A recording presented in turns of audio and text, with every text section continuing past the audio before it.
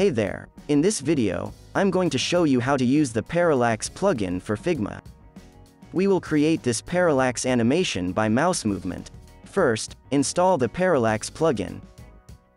You can do this by going to the Figma Community Plugins page and searching for Parallax. Once you find it, click on the Try It Out button and the plugin will be added to your Figma account. To reproduce this animation, install another plugin, Blobs. After that, go to the Figma project, create a frame of your screen resolution. Use the plugin Blobs to create color blobs. You are required to generate blobs that extend from the center to the edges of the designated area, proceeding sequentially towards the right and left. Afterward, you should select all the blobs and relocate them to the frame. Let us proceed with designing the demonstration UI for the header, incorporating an ambidexter font of 300 pixels. Furthermore, we would like to add a descriptive text with black color using the Montserrat font.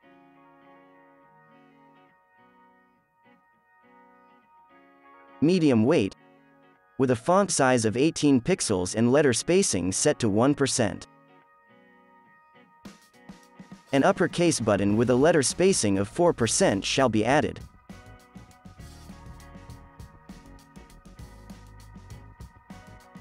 We suggest using a font size of 24 pixels.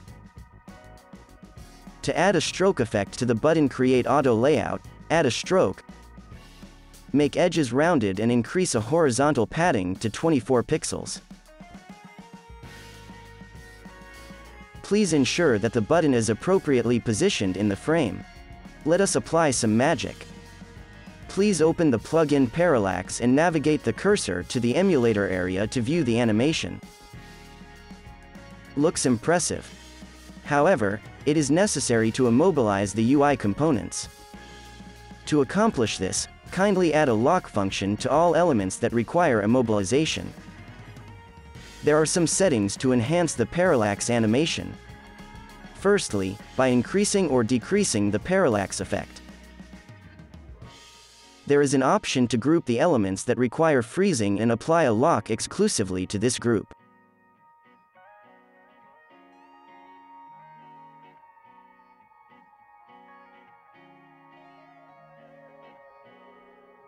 Another possibility is to selectively freeze certain axes, vertical or horizontal.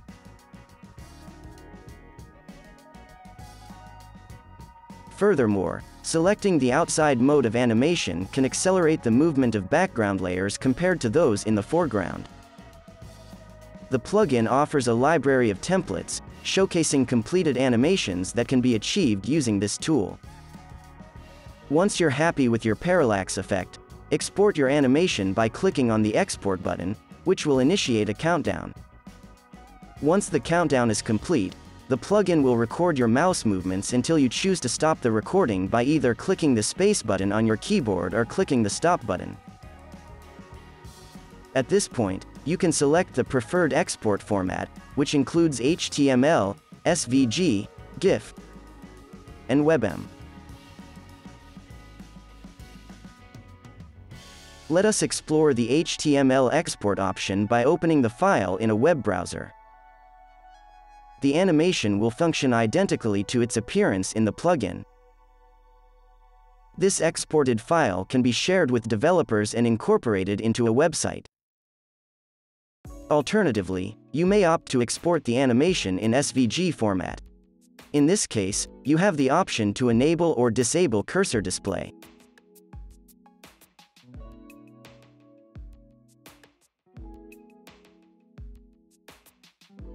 SVG animations can be opened through a web browser and boast high quality at a relatively small file size of 287 kilobytes.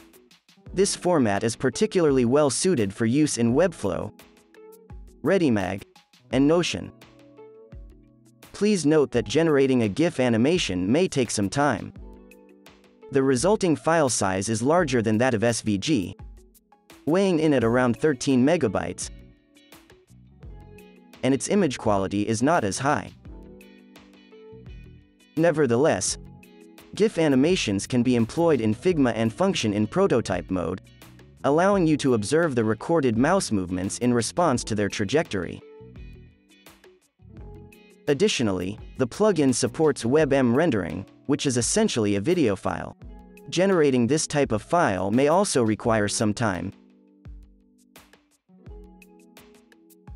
It can be converted to MP4 format using an external converter if desired. Note that to utilize video formats in Figma Prototype, a paid Figma account is required. After the first release, we have implemented a 3D functionality and integrated parallax effects that can be triggered through scrolling and zooming actions.